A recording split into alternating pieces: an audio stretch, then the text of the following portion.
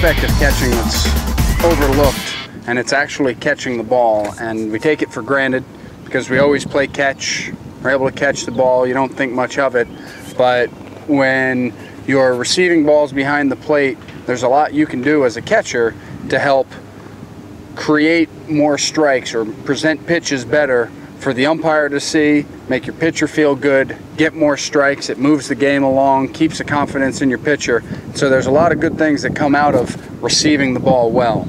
And the first aspect of it is simply catching the ball in the proper position, catching the ball where you want to catch it. And this is going to depend a little bit. It's going to vary by person. It's a personal thing. But where I like to catch the ball in the glove is right there. And so my hand's out of the way.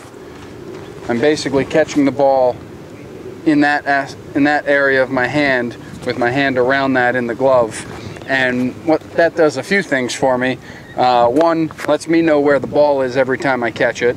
And two, keeps the ball from hitting my hand, hitting the bony part of my hand and popping out extra.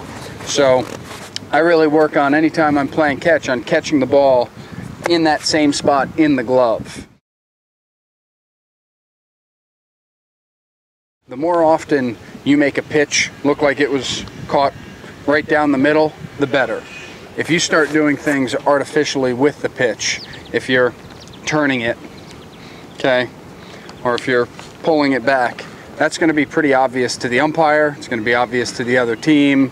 It's going to be obvious to your pitcher. So you're not really going to gain the benefit of creating something visually appealing for the umpire. You're not going to make your pitcher feel confident, and the other team's going to be riding the umpire if he's giving you strikes that you're manipulating.